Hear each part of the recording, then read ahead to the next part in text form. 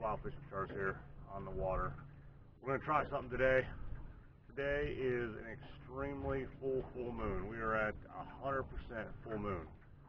So today we came out here. It is now sunrise, and we're going to put in about 3-4 hours of fishing here, sunrise, full moon, and see what kind of fishing we can get done, what kind of bites we can get done. Then we are going to take a break, go back out again tonight, 6-7 o'clock this evening, and fish till about midnight or 1 a.m. and see which time of the day is better to fish during a full moon. A lot of people say full moon fishing is no good. Other people say full moon fishing in the evening is really good. Other people say, you know, full moon fishing, just stay off the water completely. We know that for us, we catch less fish during a full moon. We have a hard time with it. In my opinion, the full moon, all the bright light through the night, and obviously the sun through the day, the fish can see bait and feed a lot more through the whole 24 hours. It's easier for them to feed. So the feeding patterns get disrupted based on the more light within a 24-hour period. That's my opinion, but we'll see what happens. So we're going to go ahead and do this. Today it is at 84-degree water temperature. Right now this morning we have northeast wind at 2 miles an hour, and it is going to be a high pressure day with bluebird skies, hardly any clouds in the sky, very clear, and towards the end of the day it's supposed to get up to almost 95 degrees. So those are our conditions for the day. Guys, we are going to fish the exact same locations. So we have one area we're going to fish.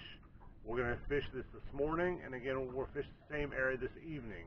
So we're not changing locations or anything. We'll fish the same areas as well to try and keep this our variables as light as possible, or as consistent as possible. We've been here about 45 minutes or so. We're doing the spot and drag technique from Ace. So far, nothing. No bites, no sniffs, no nibbles, no anything. So we'll go ahead and show you guys the screen here. Give you a good idea that we are on fish. We are marking fish. Show you the ledge that we're fishing. Here we go, guys. Marking fish. Of course, we're on this ledge here. All those waypoints are all the stuff we've caught before, so we're in a good spot. But then again, who knows?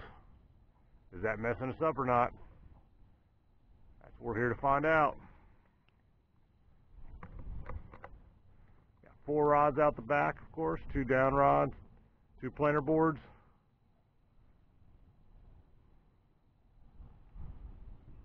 And then in the front, we got 2 drifting rods, or vertical rods underneath the boat.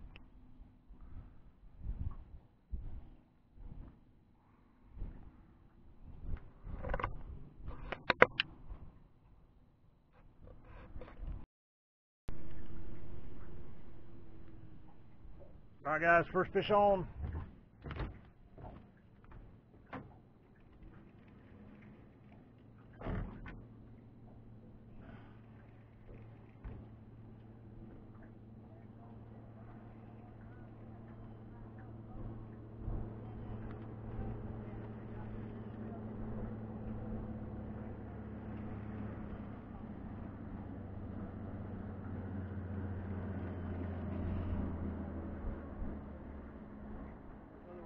Planer board's getting hit too, guys.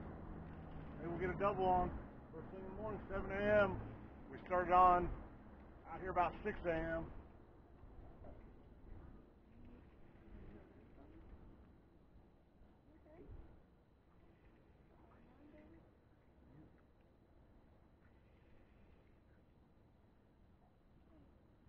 Angled.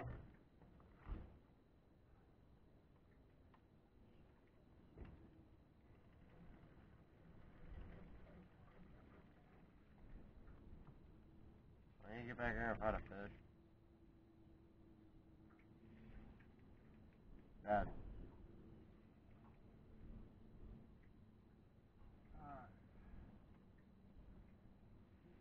fish this morning. We got tangled here on our other rod. Ace drink coffee not helping, so I'll handle it. Oh, it's a little flathead.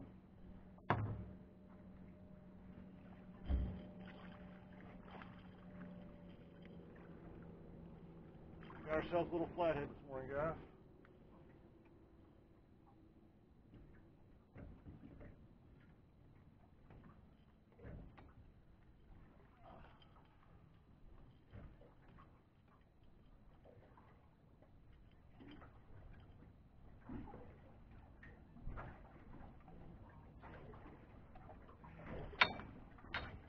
There we go. Full moon flathead. First thing in the morning. Nice little one here. We had like 8 boats go by all at the same time.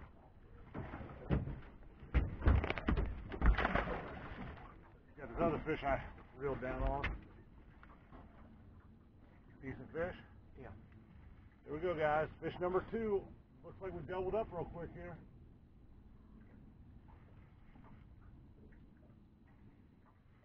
Nothing gets Ace off his butt faster drinking coffee than fish on. We got, guys, 2 flatheads in a row. This one's a little bit bigger, not much. Two nice flatheads to start the day, though.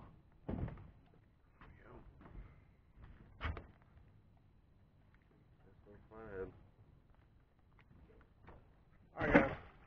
That's good stuff right there. So, today, while Ace rebaits this up, he'll show you on our vertical down rods here, we are using skipjack, and on the outside planer board rods, we're using a gizzard shad. So we're using a little combination of bait here. Alright,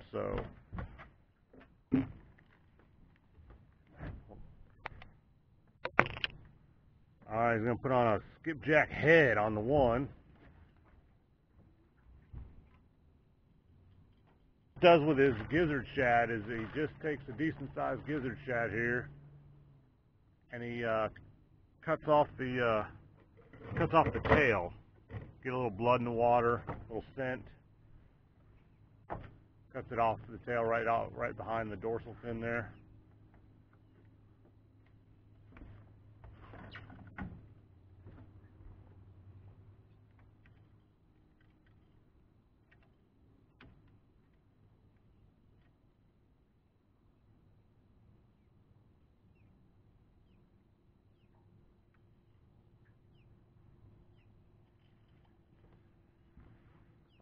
Then we'll go ahead and cast this out and get going again. Of course, guys, on the spot and drag technique, when we are using planer boards, obviously you cannot be on the spot lock portion of that when you're resetting your planer boards. We have to be moving again. So of course we're moving forward, get the planer board set out, spread, and then in 100 yards or so, we'll go ahead and spot lock again and see what happens. So the 2 fish we caught came off of the spot lock portion of the spot and drag. We were not moving, so maybe that's an indication of what they want. So we're going to move forward just a little bit, get this planer board out and spread, and then we're going to go ahead and spot lock again and see if we can pick up some bigger flatheads. Check out the screen though, guys. We're definitely in the fish. Let's just see if they're hungry.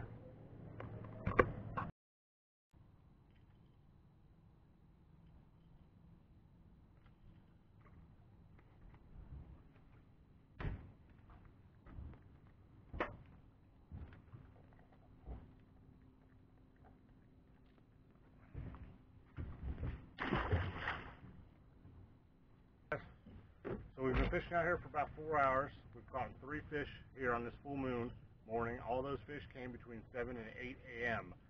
After we went ahead and spot and dragged up the channel on the edge of the main channel off of a flat, we moved over here into deeper water and we have anchored out.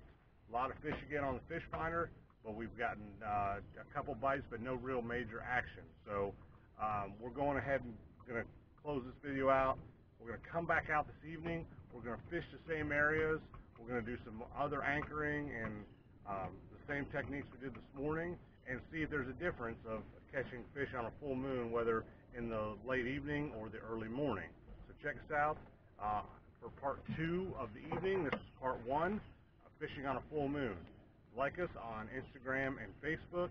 Check out our website at deuceswildfishing.com and slam that subscribe button, guys.